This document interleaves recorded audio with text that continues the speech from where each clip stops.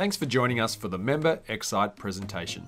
The Member xCite presentation is informative, interesting to the audience, and showcases the strengths of the presenter as an entrepreneur and their area of expertise. It's not a sales pitch, it's a 10-minute educational and insightful exploration into what they do. And of course, it's exciting.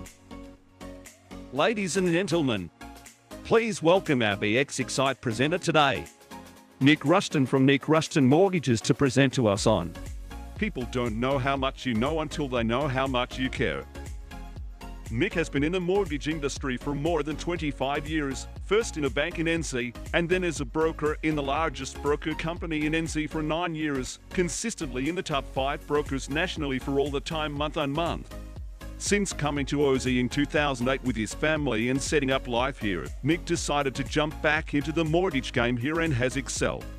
Married with 4 adult children, Nick now has the newfound energy to put back into the business and have a great life-work balance with his amazing wife of 27 years, Jane.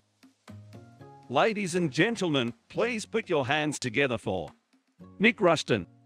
How many of you have actually bought a house and got a mortgage to buy a house in the past? Everybody? Yeah. Great. And everybody enjoyed the experience of getting the mortgage? Didn't find it stressful at all? Okay. Everybody found it stressful. That's where I'm going to really. I mean, what I do in the mortgage game, and as I said earlier, I've only been doing it for 25 years, so I'm still finding my way. Everybody's different in every particular mortgage situation. But the whole thing about what I want to talk about is taking the stress out of what a mortgage application is all about. People come into this void of the unknown. A mortgage is 3 simple things. There's a thing called the LVR, I know, it's jargon. The loan to value ratio. The loan to value ratio, to keep it in simple terms, if you buy a house for say $500,000, you get a mortgage of $400,000. Believe me on the numbers now, I know this, it's 80%. So you're borrowing 80% of the value of the house, right? That's the LVR. It's a number, you can't do anything about it. Whatever your deposit is compared to the value of the house, it's what it is, you can't change it. So don't stress about it. The second thing is affordability. Banks want to know that you can afford to pay it. And in the current environment of the clickbait and the media, with saying, you know, the official cash rate has just gone up by 0.5%, my God, that's going to cause all this mortgage stress across the country. Please, just relax. The interest rates in the current environment are still at an extraordinarily low place, especially when you compare the last, I don't know, 25 years that I've been in the game. Some of you may remember back in the late 80s, early 90s, I don't know what they were like here in Australia and in New Zealand, mortgage interest rates topped out at about 19.5%. Gradually since then, if you followed it, there's been little speed bumps, but it's been trending down. Even through the GFC of 2008, it trended down. All the way through the 2010s, it's trended down. We're extraordinarily low with interest rates at the moment. But put that aside, when banks are assessing loans, they're assessing them not at the interest rate that you're going to pay, they're assessing them with a 4 or 5 or 6% margin. So if interest rates did go up, they still know you're going to be able to pay that mortgage. It's RG209, which Joe will know a little bit about. It's called responsible lending. We need to make sure that if rates do creep up, that the customer is okay. So affordability comes down to this. The bank wants to know that you can make the repayment. They simply get your income, take away your expenses, your food, your power, your rates, your water, education, nowadays streaming services, mobile phone costs, everything. And at the end of it, you have enough to pay your mortgage. Simple as that. It's like a number. A number, 10 minus 6 is 4. It's not almost 4 or nearly 4 or a little bit more than 4. It's 4. It's just a number. You can't do much about it. That's what it is. What we can do is assess where you're at with your mortgage and how much you can actually afford.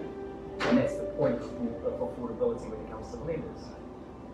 The last part is probably the crucial part, which transformed my way of thinking in how I handle my mortgages, or my mortgage clients.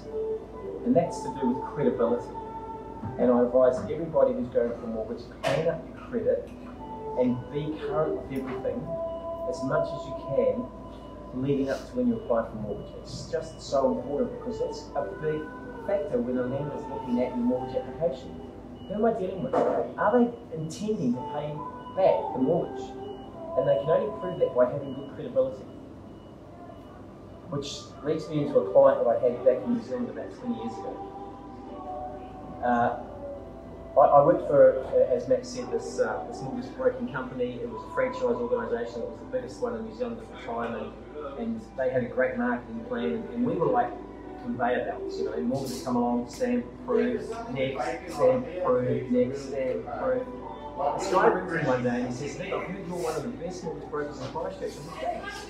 He said, and I just want to take this back to context of time. This is 20 years ago. He said, "I've got an $80,000 salary and I've got a $35,000 deposit. Can you get me the best deal for someone in my situation?" I'm thinking, next, Dad, come on in and see me. I'll do this for you. This is a lay down. I said, "Bring the paperwork. How about tomorrow morning at 10 o'clock? Great." He came in and saw me at 10 o'clock the next morning. He sat down and he said, "Nick, I just want 5 minutes of your time. If this doesn't work for you, I'm happy to leave your office. But you tell me." Okay, why would they say that? I mean, this is just lay down his head. So then he proceeded to tell me the story. Now, I just want to add some context to the story for you right now. How many of you heard of the Melbourne Cup? In New Zealand, the week after the Melbourne Cup in Christchurch is Cup Week. We have the New Zealand Trotting Cup on a Tuesday following Melbourne Cup. That whole week is the country comes to the city. It is just a gala of racing, whether it be gallops, greyhounds, trots, the A&P show, all of that. It's just a huge group. The A&P showgrounds are in Addington. The trotting track is in Addington. The main road goes from Addington is called Lincoln Road. This guy owned a pub on Lincoln Road. Cup week, for him, is like the biggest week of the year, but no, Christmas doesn't even get close. It is just like day in, day out, day in, day out, can't even place. And he had one of the most reputable pubs along Lincoln Road. And Friday of that week is a public holiday, it's A&P show day. People either go to the races or to the show, or they get the hell out of Christchurch. And so 2/3 of them they spend on the A&P showgrounds on the racetrack. And of course, it's the busiest time of the year for him. On Sunday night, when he was closing up the bar, closing up the hotel, he was locking the door and he got sharp pain in the back of his neck. And he heard this voice say, "We're going back inside." Somebody had a sawed-off shotgun and was robbing him at gunpoint. Took him back inside, and I'm going back 20 years, so there's no such thing as FPOS back then. Very, very early days of FPOS. Everything was cash. Walked back inside, make him undo the safe, and released him of over $300,000 of cash. And just for the fun of it, decided to give him a broken rib and used the butt of his rifle to smack him across the top of the teeth, putting him with a big bruise on him. He was able to produce all this paper with police reports, newspapers, the whole 9 yards. And when you're in the game of hotels, the breweries don't have any empathy. Within 3 months, he was bankrupt. Sit there listening to the story and I'm going, bankrupt. Joe, you would know, anyone coming in for bankrupt? Yeah, lenders are not going anywhere near you, right? So he said, since then, he said 2 weeks ago, I got discharged from bankruptcy. He said, okay, well, you know, how did that happen? He said, my father-in-law, not his father, nothing wrong with his father, I don't know anything about his father, but his father-in-law said, you know how to run pubs, and I trust you. I'm buying the business, you're going to run it. He gave him an $80,000 salary to run the pub, and what he did is he went back and he repaid all of his creditors. The breweries, the hotel for the lease, the staff, catering, everything. He repaid them all. He had the receipts to prove it. And he took it to the courts and he asked to be discharged from bankruptcy because he had the receipts to prove that he paid everybody back. And they granted the discharge. How many of you think this guy has integrity right now? Who would lead to this guy? I'm sitting there going, I want to help you, but I just don't know how. He said to me, will you take on my case? I said, mate, look, to be honest with you, I get it, but I'm not sure how I can help you. There's this many banks who are going to lend you money. And he says, yeah, but are you going to take me on? I said, I'm sure you're not getting me right now. This many lenders are going to lend you money right now. He says, yes, but will you take me on? And he persisted. And I said, I tell you what, I'll do the best I can, but I'm not making any promises. So I left and I got all these details, filled out applications, did everything with it. I think, I don't know what I'm doing with this. I've got to really think about what this is all about. No major banks are going to take that on, and in New Zealand there are 4 major banks like there are here in Australia, right? And you know, they were just fiddling. I didn't have an income. I didn't want to take him to a lender of last resort. I just didn't feel that was severe for him. If I needed to, I possibly would. I don't know if I even would have got it through. Because bankruptcy is like a big black market, just like you're working. So I had lots of friends in New Zealand in the banking industry. So I had a friend who was the branch manager for Building Society. And I rang him and I said, hey Mark, we haven't had coffee for a long time. Nice shout. See you tomorrow morning at 10 o'clock. How do you get coffee? And he goes, sure, Nick, what's up? See you at 10. I walked up to his office. I said, mate, give me 5 minutes. If you don't want it after 5 minutes, I'm walking out. I laid the story on top of him and he said to me, Nick, you know I can't approve that loan. And I said, yeah, I know you can't, but your board can. And he goes, there's no way I'm putting you in front of the board. And I thought at that stage, yes, it's taking it to the board. I said, don't worry about it. When we go to the board to explain the loan to the board, I said, it'll be a cinch, don't worry. He says, when we get to the board, you're not saying anything. Yes, I've got myself into the meeting with the board. We got to the board meeting, Mark said to me, he says, nothing. You're saying nothing, don't say a word, you sit there. I went, sure. Mark presented it, and immediately the chairman of the board asked me all about it.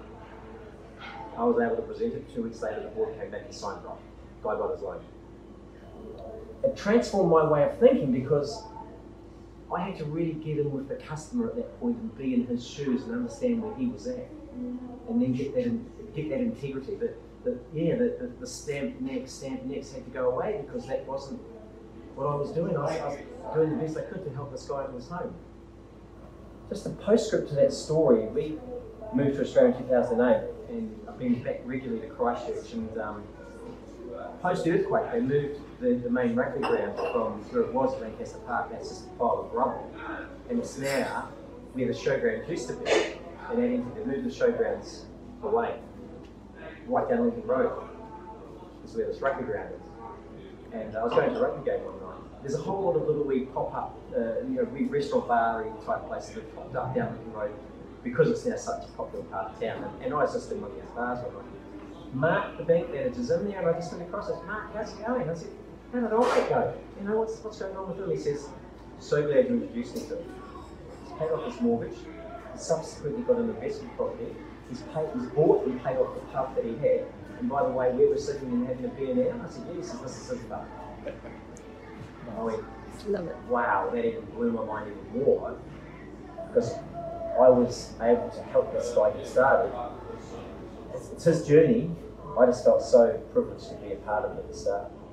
So lovely ending to a nice story, but it's all about people don't care how much you know until they know how much you care. And that's what I was.